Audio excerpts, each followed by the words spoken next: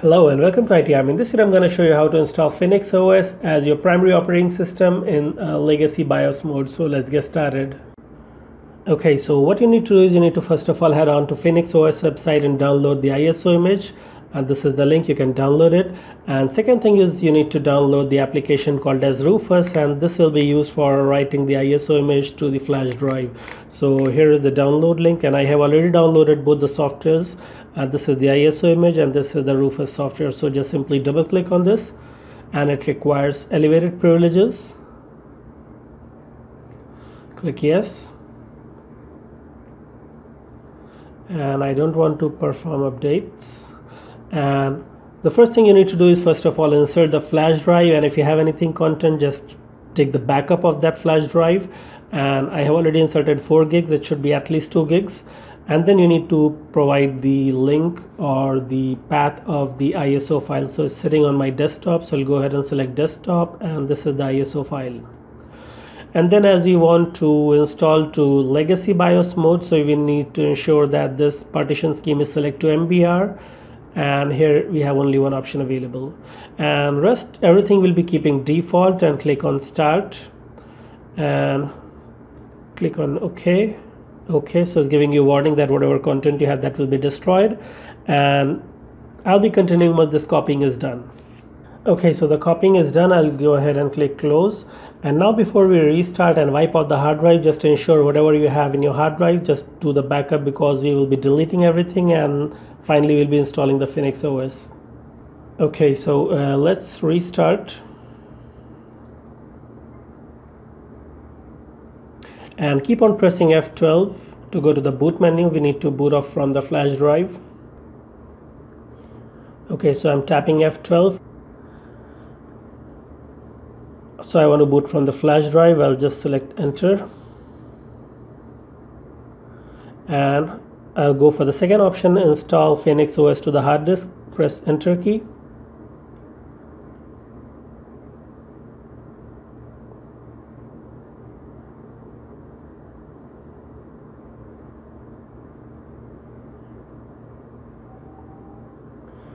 Okay, so now you can see that you are having SDA, that is your primary hard drive, and SDB is the flash drive. And SDA has got 2 partitions, that is the 500 MB partition, that is the boot partition, and this is the system partition.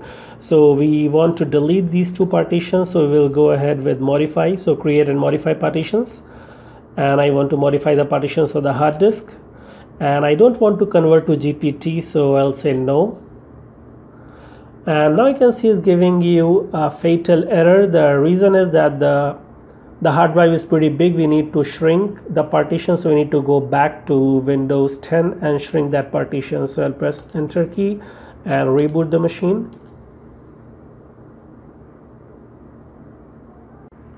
Okay, so I've rebooted to Windows operating system, and we need to perform the shrink operation. So right click the start button and select disk management.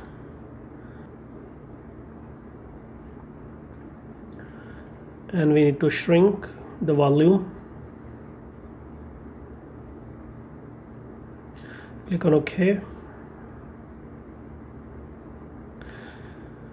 And now we can restart.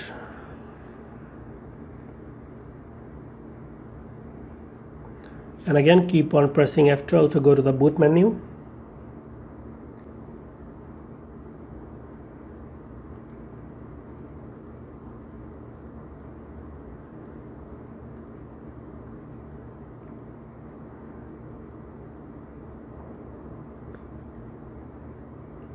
Okay, so I'm going to select USB flash drive and press the down arrow key, select installation of Phoenix OS onto hard disk.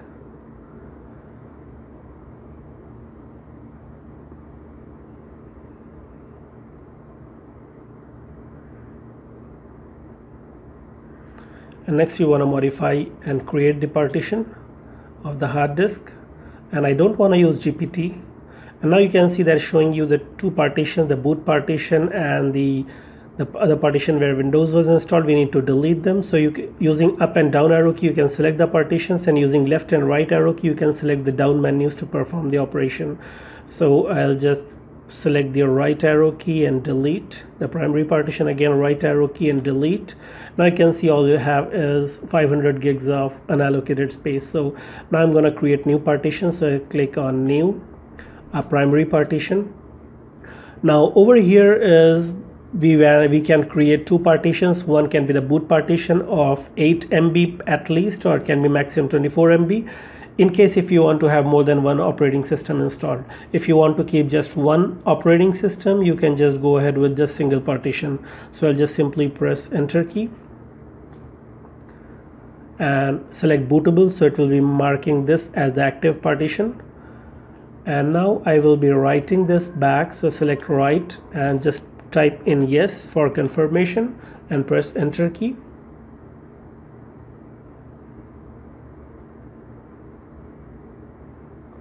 And now you need to quit from here, select quit. And now you can see I have one partition SDA1, so press enter key, and I want to format it with the ext4 format style, and yes, confirm. And now it's doing the formatting of the drive, and then it's gonna copy the content.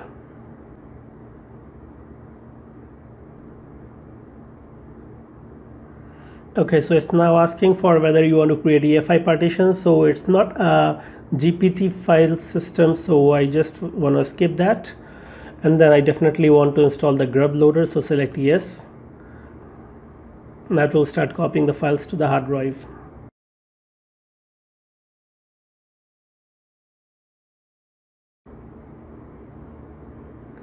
Okay, so installation is done. Now you can unplug the flash drive and then restart. So I'll unplug the flash drive and select reboot and exit. Okay, so finally you get the grub menu, press enter key.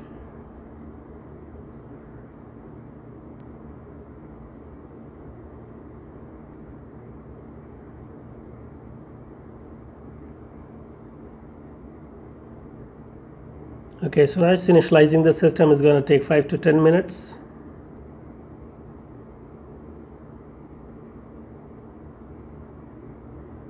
Okay, so finally we get the welcome screen and select language in English, United States. Next, accept the license agreement. I want to skip the connection, create the default user account. And finally you get the desktop. So you can see over here, if I go to the file, you can see we're getting full 500 gigs of hard drive here. So that's how you can install the Phoenix OS as your primary operating system.